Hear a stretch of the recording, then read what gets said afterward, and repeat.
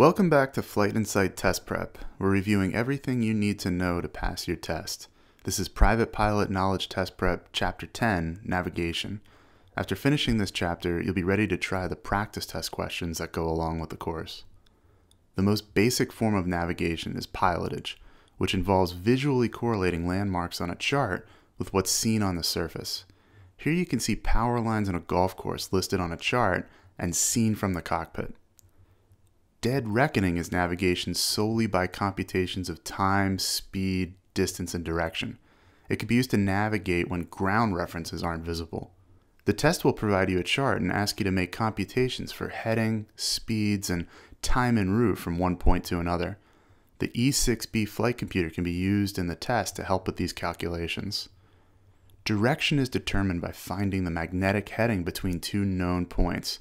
So let's say we're flying a flight from First Flight Airport down in Area 5 on the chart to Hampton Roads in Area 2. The first step is to plot a straight line between these 2 points. The true course can be determined by lining up a plotter at the intersection of the course and a line of latitude or longitude. So we'll line up the center hole of the plotter with the point where the line we drew intersects the line of longitude, and then read our true course as 320 degrees. Now we have to take account of the wind, which will require us to adjust our heading to the left or right to maintain course, and which will change our ground speed. We need to know our true airspeed and the wind direction and velocity.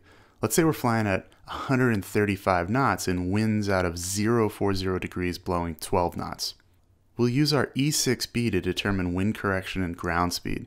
First, line up the wind direction of 40 degrees under the true index and make a mark for the wind speed.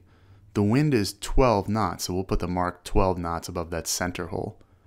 Next, spin the wheel so that the true course of 320 is under the true index.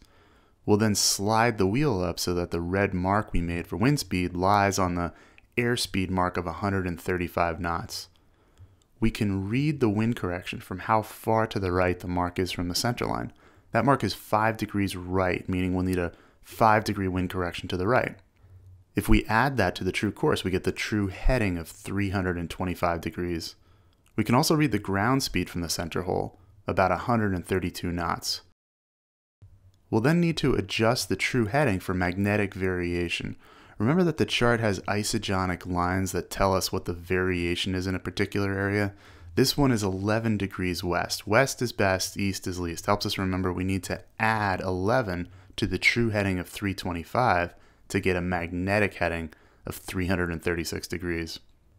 Because the compass has errors due to fields in the aircraft, it has a card which indicates how much to adjust it for certain headings. Since we want a 336 heading, we'll notice on the card that a northwesterly heading requires a 2-degree correction. So we'll add that to the magnetic heading to get our compass heading of 338 degrees. This is what we'll actually want to fly in the cockpit. We can use the plotter again to figure out the distance and later the time en route. Make sure you use the correct scale on the plotter. The sectional chart uses the scale of 1 to 500,000. You can also make sure you're using the correct scale by matching up the mile marks on the plotter with the hash marks of the lines of longitude. Each one of those hash marks is 1 mile. This flight is 59 nautical miles.